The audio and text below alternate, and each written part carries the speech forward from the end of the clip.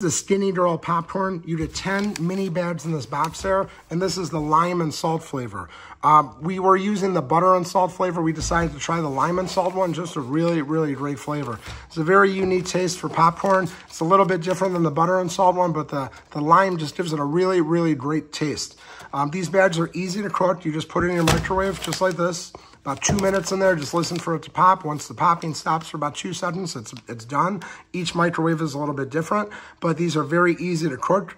Never burn one. They always pop almost all of the kernels. It cooks it really well. This is brought to you by Orville Redenbacher, like it says here.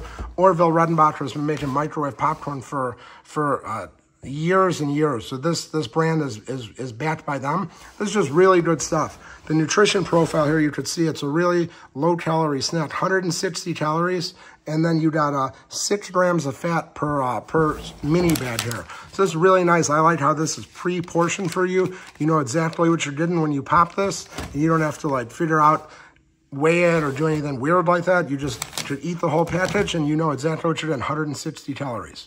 So definitely check this out. It's a Skinny Girl popcorn, lime and salt. It's a very unique flavor. It tastes really great. Highly recommend this one.